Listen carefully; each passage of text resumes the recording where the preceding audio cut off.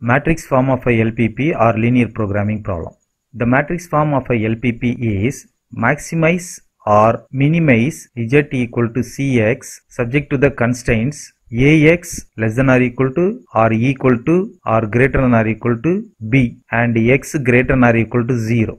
Here the variable matrix x equal to x1, x2, etc. xn. Suppose we have n number of activities and the objective coefficient c is equal to c1, c2, etc. cn. And this is a n by 1 matrix, and this c is the 1 by n matrix, because here we are having n number of decision making variables, therefore we have n number of corresponding cost coefficients. And b equal to b1, b2, etc. bm. It's an m by 1 matrix, and this coefficient matrix a is a11, a12, a etc. a1n, a21, a22, etc.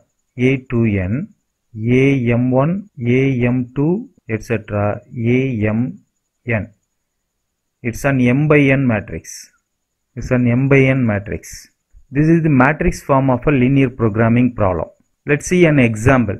Suppose we have a linear programming problem as maximum z equal to 2x1 plus 3x2 subject to the constraints x1 plus x2 is less than or equal to 4, 2x1 plus x2 is less than or equal to 2, x1 plus 2x2 is less than or equal to 2, and x1, x2 are greater than or equal to 0.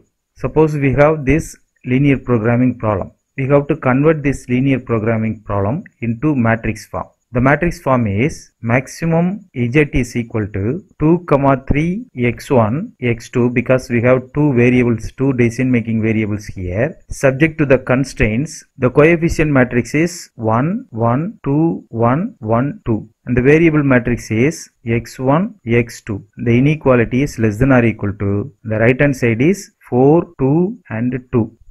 Here x equal to x1, x2, they are greater than or equal to 0. This is the matrix form of the given linear programming problem.